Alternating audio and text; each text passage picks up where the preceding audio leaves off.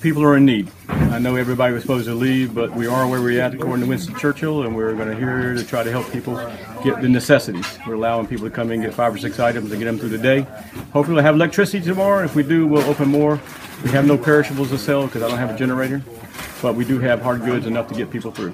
Friends of mine who are just here to help, bringing one at a time, writing prices down because electricity's off and we're doing it like the old days. So we're just helping, doing it in the same way my dad would have done it 27 years ago.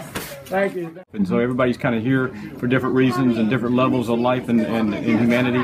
But the mood is great. People seem to be joyous that they got through it. God is good, and we're here.